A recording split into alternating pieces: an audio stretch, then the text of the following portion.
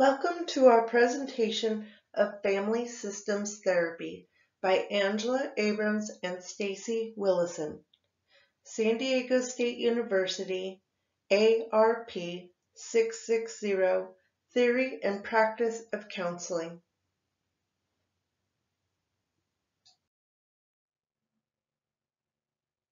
Family Systems Therapy.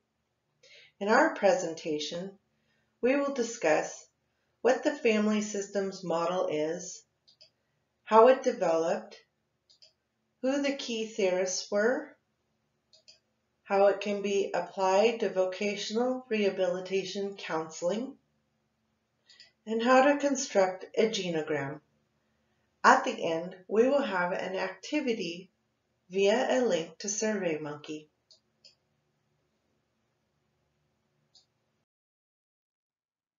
What is the family systems model?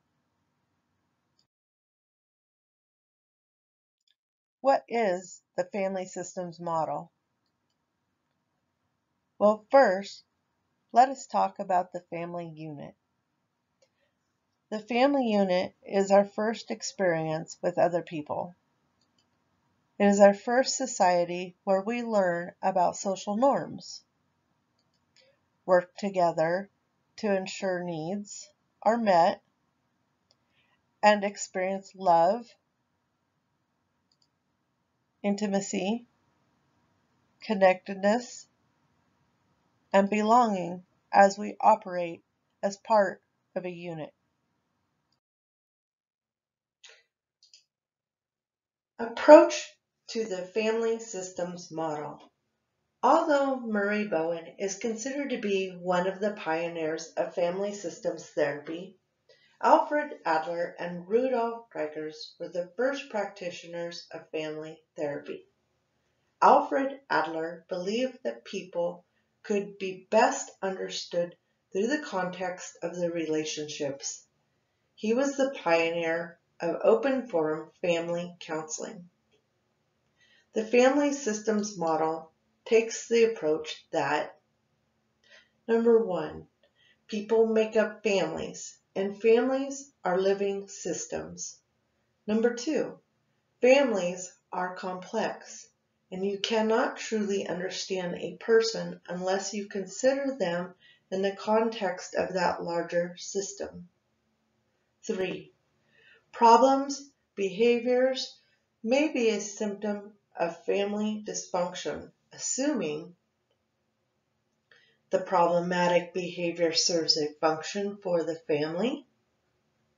The behavior is maintained by family processes and highlights their inability to operate in a productive manner.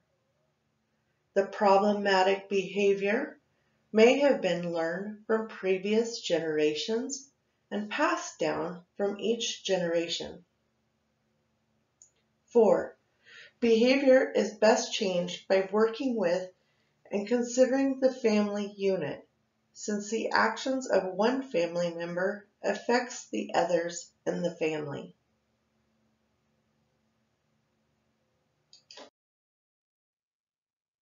So let's take a look at Murray Bowen, who is a pioneer in family systems therapy. Murray Bowen was born in 1913 in Tennessee and died in 1990.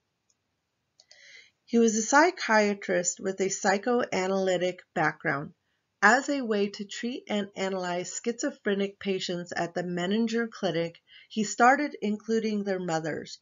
When Bowen later started working at the National Institute of Mental Health, he hospitalized entire families of schizophrenic patients. Bowen viewed the family as an emotional unit where individuals change within the context of the family system. Bowen defined anxiety as an emotional tension or stress which moves through the family system and prevents people from thinking and reasoning. The goals of therapy were to decrease anxiety and help individuals differentiate themselves while remaining connected to the family. He looked at patterns within 3 generations of a family in order to understand and challenge them. By doing so, issues would be effectively resolved. Bowen's 8 interlocking concepts. Number 1, differentiation of self. Differentiation of self is the ability to function autonomously while remaining connected to the relationship family system. Those with poor differentiation of self function, much like a codependent person, they may take on other people's problems as their own. They have difficulty making their own decisions and communicating directly. They usually agree with others to feel accepted and have no boundaries or sense of self. People with higher levels of differentiation can think and make logical and intentional decisions rather than react to their emotions. They have boundaries and can say no to that which is not beneficial to them. 2. Triangles. Triangles are the smallest stable unit within a relationship. When there is stress between two people, it can be diminished by involving a third party where the tension can be transferred to. 3. Nuclear family emotional system. This is 4 patterns of functioning within a single generation. Dysfunction in one spouse, marital conflict, impairments in a child or children, emotional distance. The current generation uses the past generations as an example of how to function. So if there is dysfunctional behavior, it will continue to be passed down to younger generations. Number 4, family projection process. Has to do with the way a parent transfers their emotional problems to the next generation. Bowen's 8 interlocking concepts continue. Number 5, emotional cutoff. This is when people try to manage their poor differentiation of self or their issues through physically distancing themselves or emotionally withdrawing from the relationship. Number 6, sibling position. Your sibling position could explain roles in relationships or character traits. For example, people who are an only child or are the oldest sibling may be very responsible people. People who are middle children may tend to be more flexible, and those who were the youngest sibling may be quite dependent on others. Number 7, multi-generational transmission process. Multi-generational transmission process is how roles and patterns are transferred to other generations. Children may become similar to their parents, but differentiate slightly. This pattern repeats, so younger generations show a resemblance to the previous generation, but are a little different. Number 8, societal emotional process. Societal emotional process is the view that families and society shape one another. Both show signs of progression and regression in terms of functioning. Bowen's approach and application. In therapy, the counselor is like a consultant, providing information to the client who will then do the work required to alter the patterns of dysfunctional behavior and become an expert in functioning of their own family system. Bowen's approach is good for clients who are willing to explore what they have learned and experienced growing up in order to identify negative patterns, behaviors, or beliefs and use that knowledge to implement different behaviors. But this approach would not work for clients who are not willing to explore their past. Sometimes people who have experienced trauma do not want to discuss it, and they can even block it out entirely from their memory. In addition, Bowen's approach would not be good if an intervention is time sensitive, as it could take time to discuss and analyze 3 generations of patterns.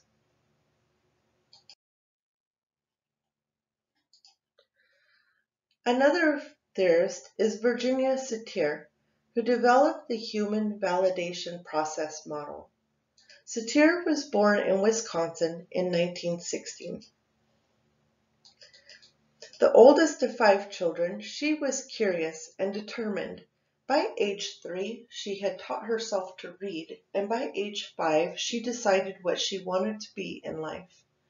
In Virginia's words, "When I was 5, I decided to become a children's detective on parrots.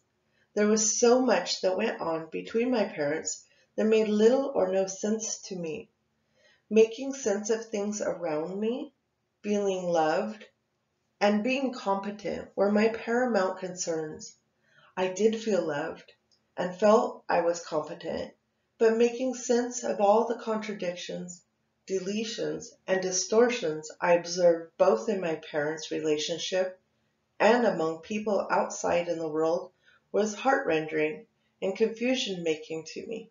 Sometimes this situation raised questions about my being loved, but mostly it affected my ability to predict, to see clearly, and to develop my total being." Satir earned a teaching degree and started her career by becoming a teacher and later a principal. She returned to school for her master's in psychiatric work and started an independent practice in 1955. She worked at the Illinois State Psychiatric Institute, teaching family therapy and beginning to develop a theoretical approach of her own. Virginia Satir, Human Validation Process Model.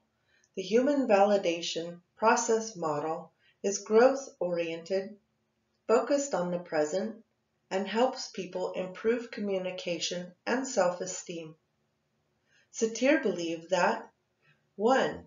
People possess the internal resources necessary for positive growth throughout their lives. 2.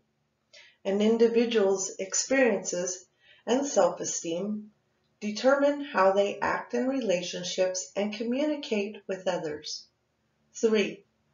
Self-esteem is an important factor in changing behavior, and increasing self-esteem allows them to become increasingly congruent. Congruence is a healthy way to communicate that is direct, clear, and mindful of others. 4. Techniques were secondary to relationships, and Satir demonstrated warmth and compassion to help families work through their problems. She would build a connection, make observations, process information with clients, and teach clients how to perceive, respond, and act effectively in relationships. Number 5.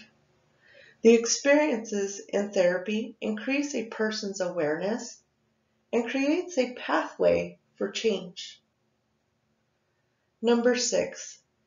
Everyone is worthy of love, and it is necessary to look beyond their behaviors, the iceberg metaphor.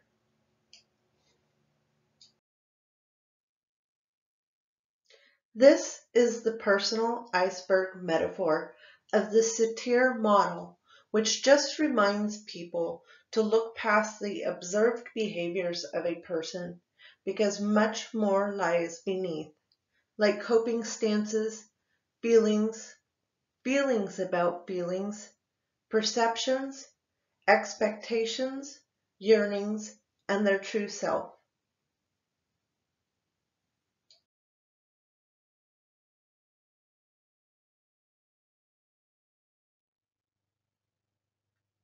Satir interventions and techniques. Some interventions and techniques include family mapping, constructing a genogram spanning 3 generations and including facts, experiences, and perceptions. Family sculpting. One person in the family arranges the others in the room, positioning them in a way that reflects their perception of a family's dynamics and relationships. Family members become living statues, and thought is given to distance, gestures, and posture. For example, a powerful person may be standing on a chair. A submissive person may be placed in a corner or sitting on the ground. Each family member takes turns presenting their perception of the family's dynamics. Family reconstruction.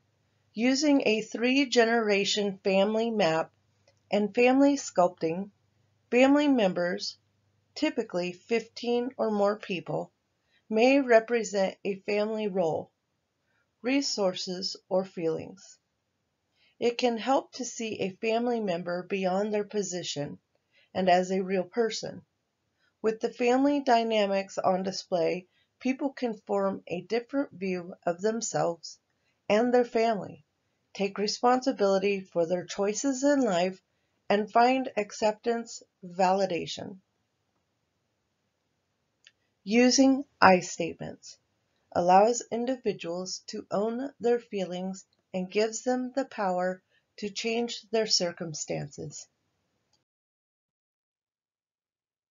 Human validation process model. This model can work for people of all ethnicities and cultures, and for diverse populations like LGBTQ. The Satir human validation process model emphasizes each person's and family's communication habits, self-esteem, and self-worth, as well as their inherent internal strengths. Each person is a system of positive and negative parts that can be utilized to help people recognize and integrate various aspects of their personalities.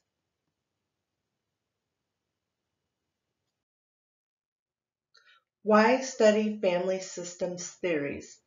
As counselors, we work with high school children and their families, so interacting with families is part of our job. We are required to be culturally aware and sensitive. Some of our clients may come from a collective culture versus an individualistic one. According to the CRCC's Code of Ethics, under the Respecting Diversity section, A.2a, it says, respecting culture, rehabilitation counselors demonstrate respect for the cultural identity of clients in developing and implementing rehabilitation and treatment plans, and providing and adapting interventions. According to the CRC's Codes of Ethics, under the Client's Rights section in A.3e, Support Network Involvement, rehabilitation counselors recognize that support by others may be important to clients.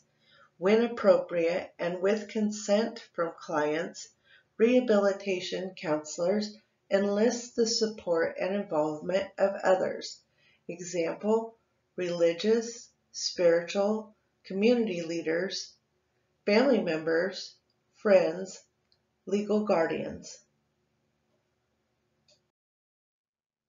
Minority groups were underrepresented in mental health care because they believed therapy was unsuitable for their needs or unrelated to their way of life. Many theories focused on independence and self, while in other cultures individualism is valued less than family unity and respect for elders.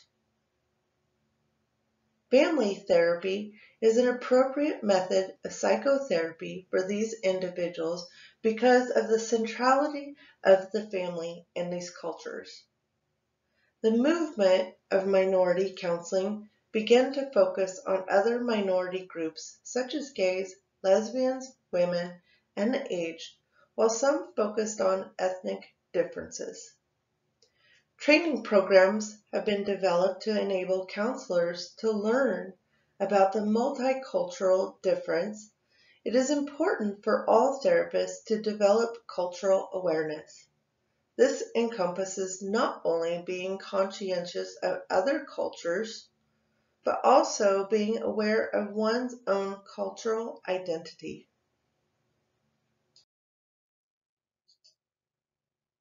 Murray Bowen developed the concept of genograms as a component of his family systems model.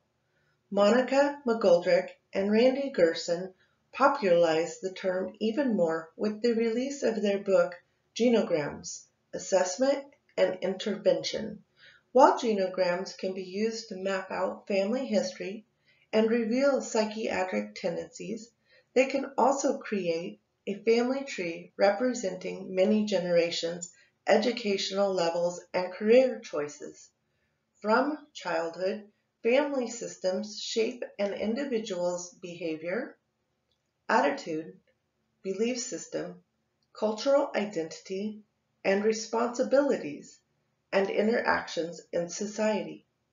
Genograms can be used as a vocational rehabilitation counselor's tool to map out generational patterns of a consumer's family. Genograms are great assessment tools, but like any other assessment, they are only as good as the accuracy of the information provided. Like conventional genograms, it should go back at least 3 generations. Going back too far for a vocational genogram tends to misconstrue the information because facts can get distorted. The symbols used are essential and denote gender and the various lines to designate relationships. Multiple styles of lines can depict familial relationships and emotional relationships. When a consumer is unsure, appears to be on the verge of frustration, or is wary of the thought of changing jobs, career genograms might be helpful in the counseling process. Other questions can be asked after conducting a genogram that might help the consumer open up. Some consumers have grown up thinking only specific careers were suitable for them. Family myths that held them back, dreams they gave up on, or an education that did not lead to employment in that degree's field. Exploring a genogram with a consumer will help them process new information about the occupational options and enable them to use their decision-making skills to create a plan. Designing a vocational genogram can be simple and should be approached from a rough draft mind frame, which is why using pencil or chalk are ideal for sketching out the pattern. A landscape layout is perfect. Generations are in descending order from oldest to most recent using the gender symbols. Write each person's name below the emblem and write the person's highest grade level and profession. Use the lines to designate the connections from person to person. Include other information that might be relevant.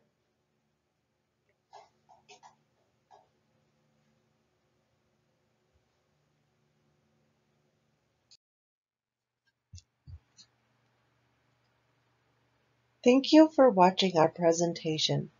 Please feel free to take our short knowledge quiz via the SurveyMonkey link below